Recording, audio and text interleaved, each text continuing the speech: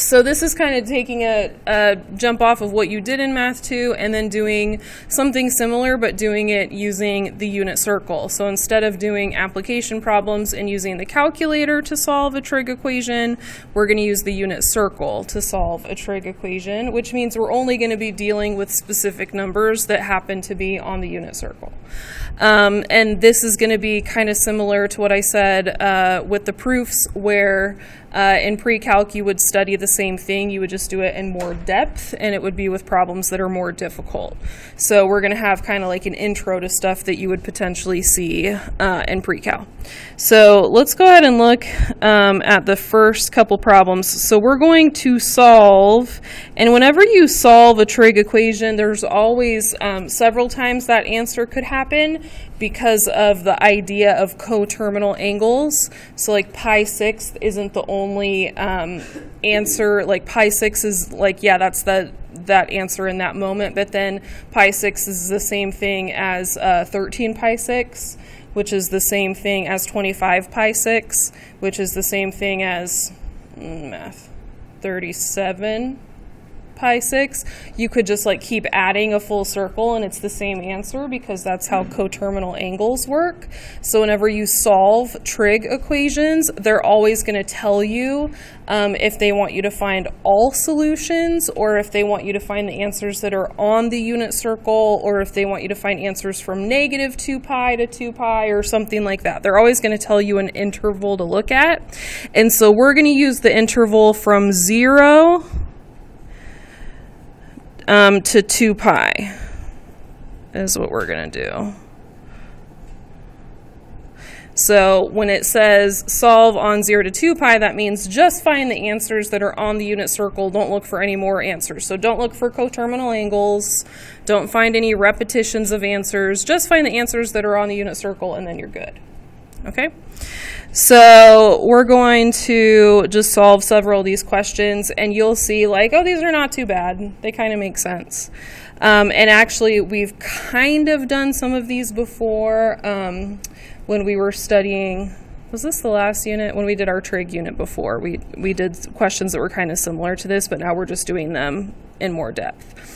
So if we did a question like 4 equals 5 plus tangent theta, and I wanted to get the theta alone and see what theta equals if that theta measurement, if that angle measurement is between 0 and 2 pi, what could I start doing to get that theta all by itself? Yeah, subtract. I'm going to take the, before I take the tan away, I'm going to take the 5 away from both sides. So I'm just going to subtract the 5.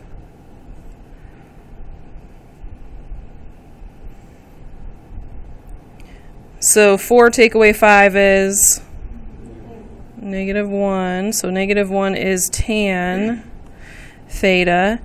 And then to get the tan away from the theta, I have to undo the tan. And does anyone remember from Math 2 how we undo a tan?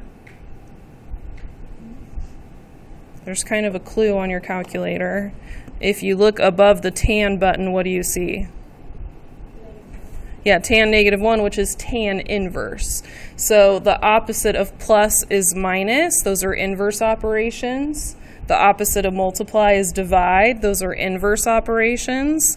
The opposite of squaring is square rooting. Those are inverse operations. And so the opposite of tan is tan inverse. That's how you undo a tan. So if I want to get rid of a tan, I just have to do tan inverse of the tan. That's going to cancel it out. And then I have to tan inverse the other side. So tan inverse, tan inverse. Now I could type in tan inverse on the calculator, but since we're looking for answers that are on the unit circle, I'm just going to go ahead and look on the unit circle for this answer. So this is telling me find the angle measurement on the unit circle where tan would equal -1. And we know that tan is the simplified version of the y coordinate divided by the x coordinate. So we're going to grab our unit circles, and we're going to look at the y-coordinate divided by the x-coordinate, and I want the version where the y-coordinate divided by the x-coordinate equals -1. Where on the unit circle does the y-coordinate divided by the x-coordinate equal -1? Say it again. So 315, and they said in the instructions between 0 and 2 pi, so I'm not going to use 315. What am I going to use? Yeah, 7 pi fourths, and then where else? 3 pi fourths. So those are the two places where the radian measurement corresponds with points, x and y coordinates, where if you did the y coordinate divided by the x coordinate, it would simplify to become -1. Does that make sense? Okay, so we're going to say theta equals 3 pi fourths and 7 pi fourths, because y divided by x equals -1. So theta equals 3 pi fourths and 7 pi fourths. Okay? Let's try another one. Let's say we have -9/2 equals -5 plus cos theta. What should I do? I should add the 5.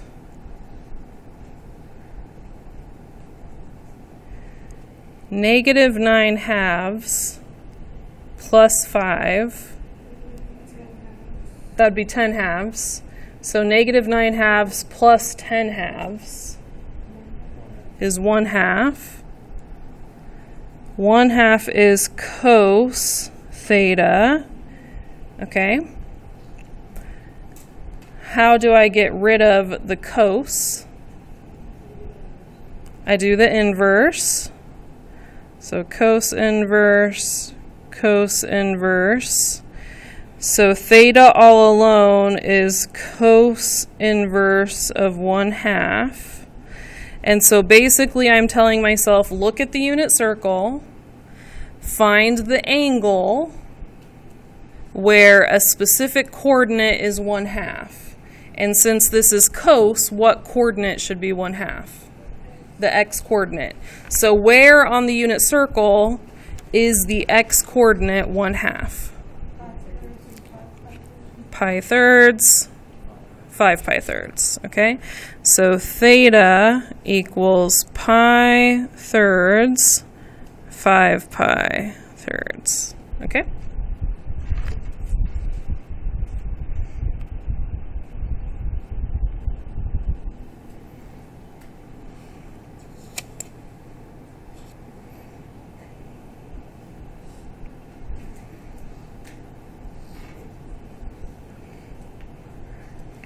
All right, let's do -4 equals 2 sine theta.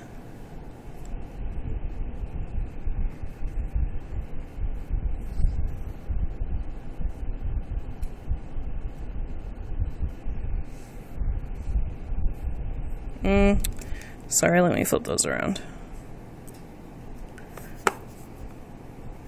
That was going to be an undefined answer. I don't want it to be an undefined answer. So I'm going to switch it. -2 equals 4 sine answer will actually, -2 equals 4 sine theta will actually give us an answer. So let's go ahead and do that instead. -2 equals 4 sine theta. Okay, so what should we do?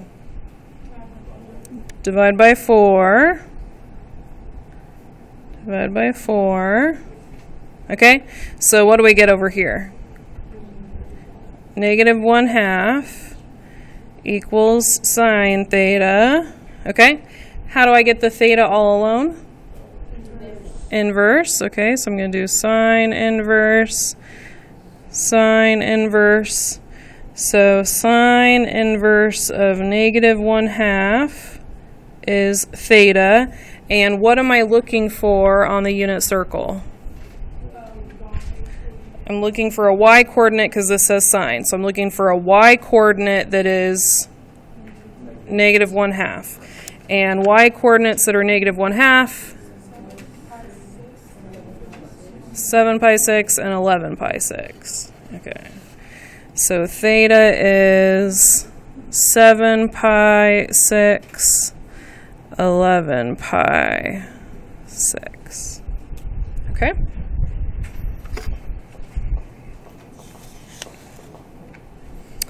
All right, now every so often they'll throw one at you that looks kind of crazy, but it's actually not as bad as you'd think.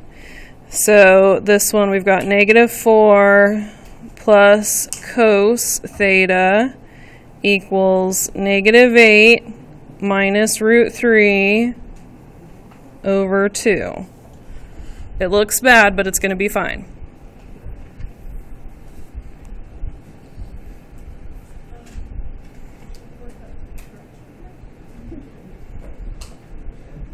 Like, move it to the front. It doesn't matter where the fraction is. I would deal with the fraction first, though. Oh, yeah. So, Carly had a good point. Let's deal with the fraction first, and her idea was to split it into 2 fractions. So if you split it into 2 fractions, what would they look like?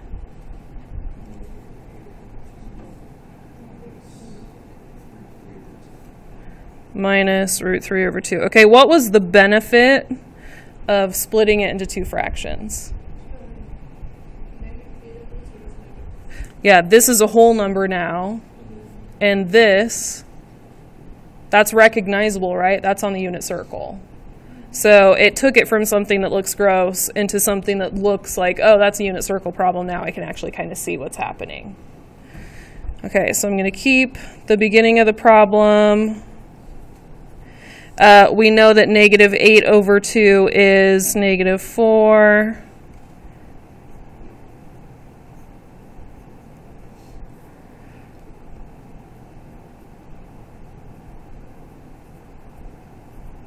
Okay. So now that we've fixed that fraction on the right, what do you guys think we should do? Yeah, add that 4 over. Get rid of that. So cos theta is negative root 3 over 2. And then how do we get the theta all alone? We're going to inverse, cos inverse, cos inverse. So theta is cos inverse of negative root 3 over 2. And so what are we looking for on the unit circle? We're looking for an x coordinate that is negative root 3 over 2. Okay, 5 pi 6 and 7 pi 6.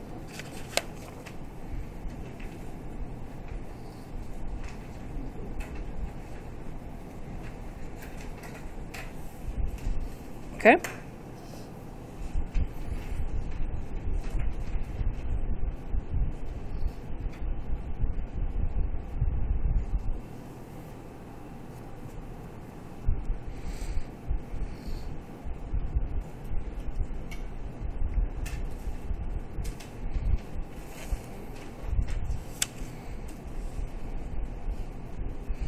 Okay, I've got one more of the sine, cosine, tangent problems for you before I show you some of the other trig functions.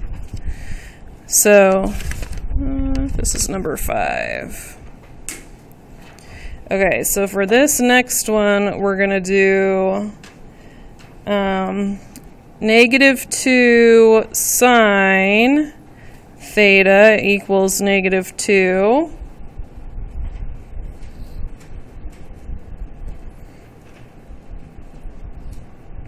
Nope, sorry, we're going to do cos. Sorry, guys. It brings up something specific that I want it to bring up. Okay, negative 2 cos theta negative 2. Okay, so what should I do? Divide by -2. So cos theta is 1. Okay. And then what should I do? Cos inverse. So theta is cos inverse of 1. So what are we looking for on the unit circle? We're looking for where 1 is the x-coordinate, and where does that happen? Okay, at 0 and where else? 2 pi, 0 and 2 pi. Okay, so we're going to write down theta is 0 and 2 pi. But if we look at the instructions that we wrote for these example problems, 2 pi is not included. So based off the instructions, it says 0, theta can equal 0, but theta can't equal 2 pi. Everyone see that? So whenever you land in that exact spot, 0 is a valid answer, 2 pi is not a valid answer, which would mean that in a testing situation, a quizzing situation, 2 pi would be marked wrong. Does that make sense? It's in the right spot. I got you that it's in the right spot, but you're not paying close enough attention to the instructions. Does that make sense? It's a really common wrong answer to not notice that it's a coterminal angle, but not the angle that is being looked for. So that's something to watch out for. So on our notes, we're going to go ahead and we're going to cross out the 2 pi. It's not the answer we want. The 0 is the answer we want. That's something to be really careful of. So it's in the right spot, it's just not in the interval. Okay, let's do a couple of the ones with the cosecant, secant, and cotangent. So let's try this one. We'll do -6 secant theta equals -4 root 3. Okay, so what should we do?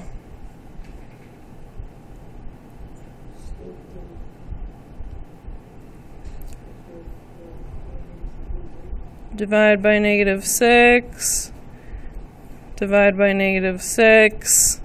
So secant theta is what?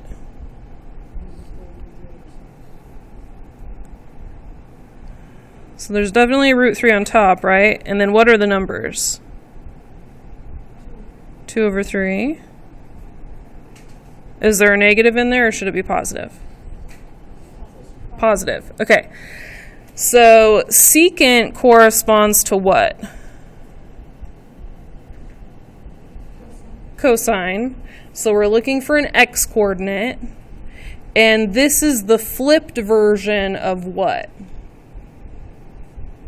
2 root 3 over 3 is the flipped version of what?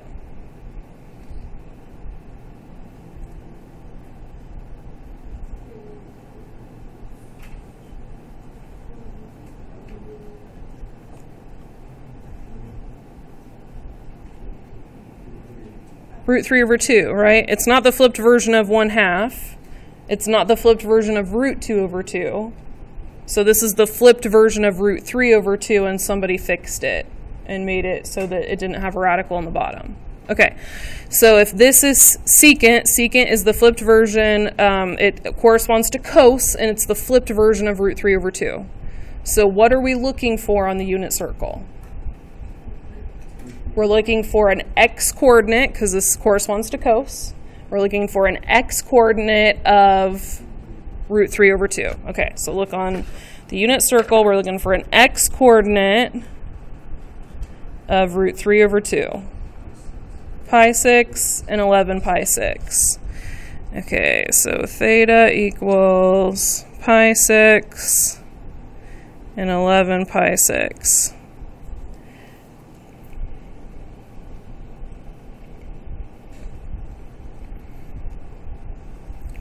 And I got a little bit ahead of myself there. What step did I skip? the inverse. I didn't do the inverse. So secant inverse, secant inverse.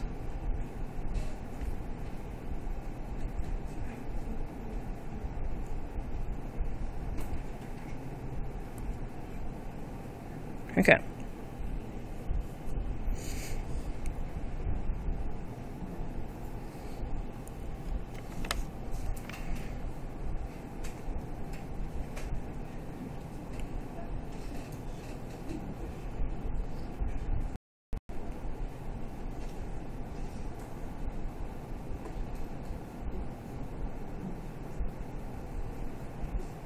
Okay, let's try another one. So we got negative 4 root 2 equals 4 secant theta. What do we do? Divide by 4.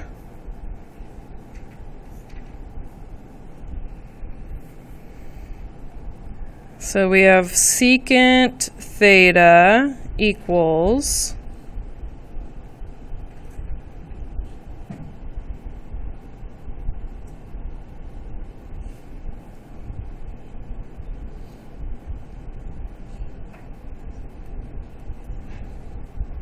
what do we get over here? Negative root 2. Okay. And then what do? Inverse. We do inverse. So secant inverse, secant inverse. So theta equals secant inverse of negative root 2. Okay. So secant corresponds to cos. Negative root 2 is the flipped version of what? What must have been flipped to get negative root 2? Negative root 2 over 2 is what would have been flipped and then simplified to get negative root 2. Okay, so cos corresponds to secant. Negative root 2 over 2 is what they flipped. So we're going to look at the unit circle. And what are we looking at on the unit circle? X values of negative root 2 over 2.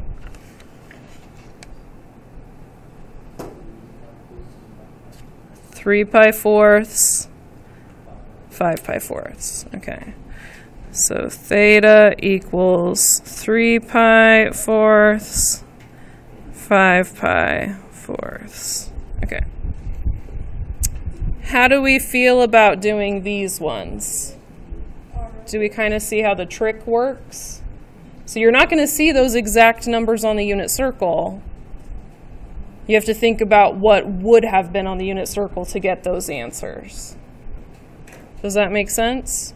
You're not going to see those answers on the unit circle. You have to think about what would have been there to get those answers. Does that make sense? Yes? Okay.